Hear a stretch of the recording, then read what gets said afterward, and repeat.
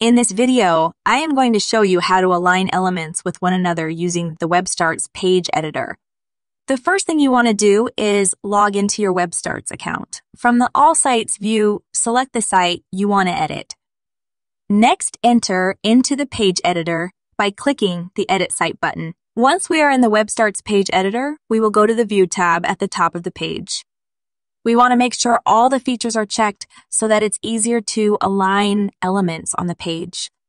First, here is Guidelines. They help to show when you are aligned with adjacent elements. It does this with a guideline. The second is Snap to Grid. This helps snap together two elements to be pixel perfect. And there is Element Position. This shows exactly what the X and Y position of your element is. This helps with exact measurements.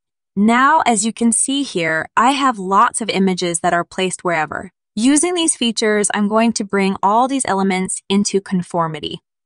I'll start by dragging elements one by one into their position, being careful to match them up with the grid.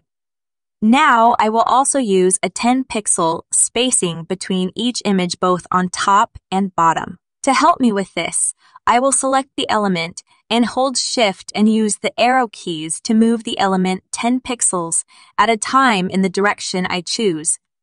As you can see, when I move an image around, you can see the element position with coordinates in the upper right of the image. Just another great way to help you make pixel perfect alignment. So now that all of the images are set into place, we want to click Save. Thank you for watching this WebStarts video. Be sure to subscribe to the channel for more helpful videos like this.